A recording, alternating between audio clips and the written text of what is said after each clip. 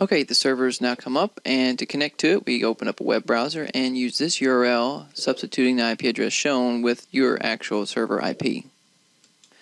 Now we'll log in with the default username and password of admin as the username and Cisco as the password. Password is all lowercase, and the username will always be uppercase. So the first thing I recommend on a brand new installation is to change that admin password.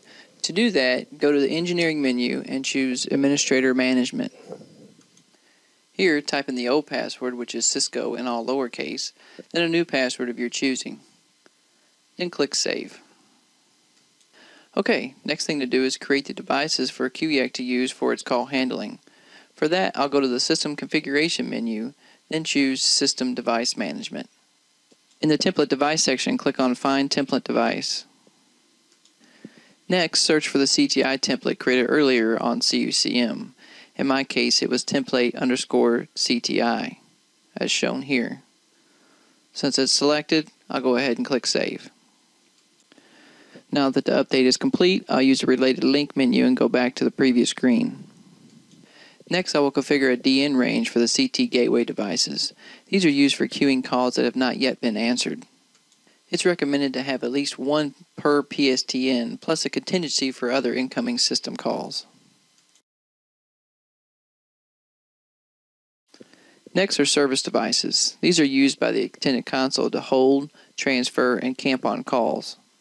The recommendation is 4 to 6 service queue devices per attendant console user. Next are park devices. These are used for attendants to park calls. It's recommended to have at least 3 call park devices per attendant console user. These are only required if call park is going to be used. Typical examples would be hospitals, factories, etc., where a PA system is prevalent. Once you have all your devices input, click on the Save button. Next, we'll synchronize with CUCM by clicking on the Synchronize with CUCM button. Here's a list of devices that CUEAC will now configure on CUCM. To finish with the synchronization, go ahead and click the Synchronize with CUCM button again. Then we'll click OK on this pop-up. To check the status of the sync, you can click on the CUCM Sync Report icon here. As you can see in this window, it shows the progress of the device creation in real time. For now, I'll close this out and go into the queue creation. To create queues for incoming calls, you go to the User Configuration menu and choose Queue Management. To create a queue, I'm going to click on Add New. Give the queue a name that will make sense to the attendant. Next, we'll assign this queue a number. We'll leave the priority set at 99 for this queue. Input a salutation if needed. These are helpful if you want a particular greeting set every time an attendant answers the phone.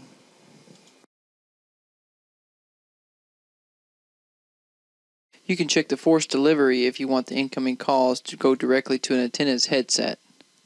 This is useful when using wireless headsets and attendants aren't sitting in front of the console to answer the calls. Next, input an emergency number.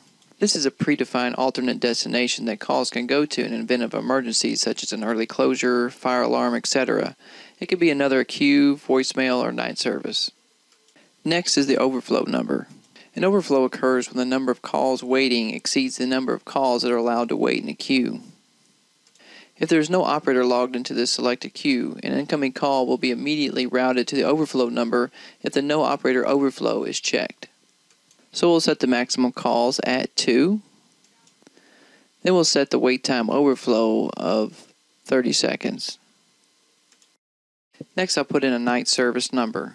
These are for calls made outside of the days and times specified for a workday. Those days and times can be configured on the General Properties page under the User Configuration menu.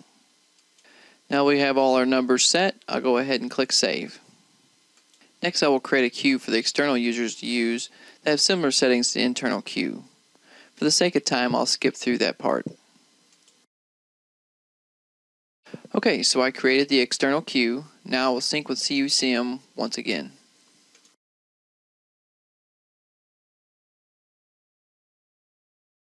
Next thing to configure are the operators that will be using Attendant Console. To create operators, go to the User Configuration menu and choose Operator Management. On this page, we'll click Add New. Alright, for login name, I'm just going to use Operator 1 and then put a password in. Then I'll click Save. Next, I will assign this operator to the queues I created earlier by clicking on Queue Association. Now I'll go click the Find button to find those queues. Put a check mark beside each queue that you want to assign to the operator, then click Save Selected Changes. Now go back to the previous page by clicking Go, and we'll save our changes by clicking Save. Okay, so as you can see, I created an operator 2 just like operator 1 and added them to the same queues. Next thing that needs to be configured is directory synchronization. This will populate the directory of the Attendant console, pulling it from the Communications Manager. To set up synchronization, we're going to go to the System Configuration menu, then choose Directory Synchronization. To start synchronization, we're going to check the box next to Enable Contact Synchronization. Leave both boxes checked under Auto Synchronization.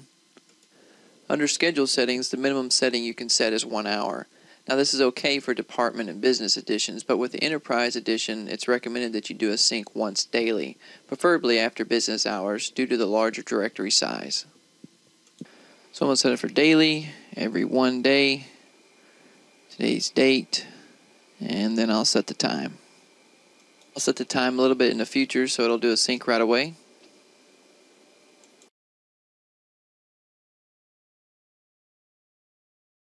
And then I'll click Save. And that's it for the basic setup of the CUEAC server to get it up and running. Next, I'll install the client.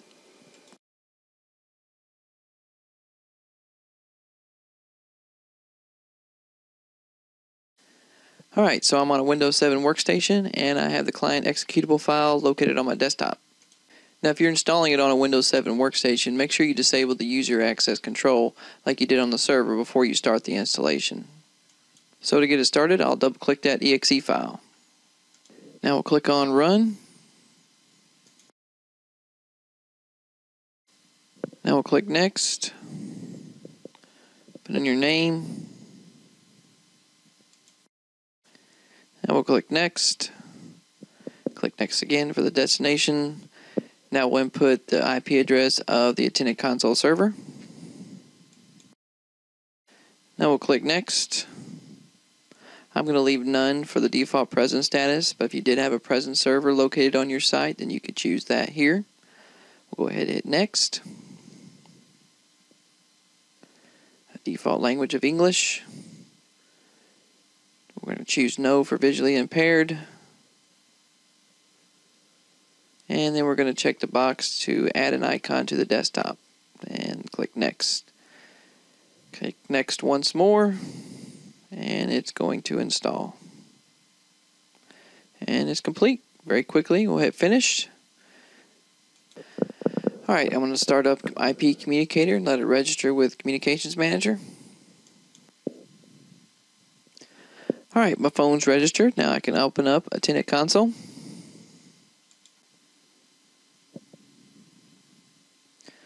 Alright, now Attendant console is open. Now I can log in by going to the File menu and clicking on Login. And now I'll log in as Operator 1.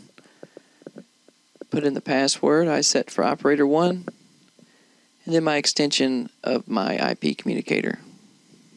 And click on Login.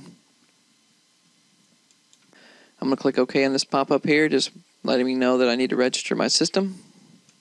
As you can see, it's got a directory already. It pulled that from Communications Manager. So to test it out, I'm going to go ahead and use one of my other workstations I have and dial into one of these internal queues to watch it come into the console. And now you can see that it pops inside my Attendant console. Now I can right click on it and choose to answer it. And then my salutation comes up because I configured one. And that's pretty much it. I'll go ahead and close this out. Alright, so now I have a fully functional Attendant console server up and running. And with that, this concludes this video. Thanks for watching, and always thanks for choosing Cisco.